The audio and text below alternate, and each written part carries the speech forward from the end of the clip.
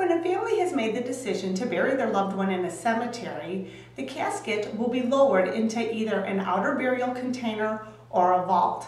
A family will ask the question, well, what's the difference?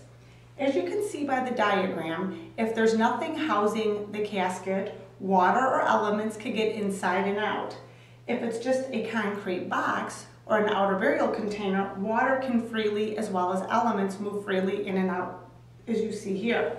A vault is going to protect not only the individual and the casket, but it's also going to protect the ground so it doesn't collapse. So when families come to visit their loved one, they can do so in a safe environment.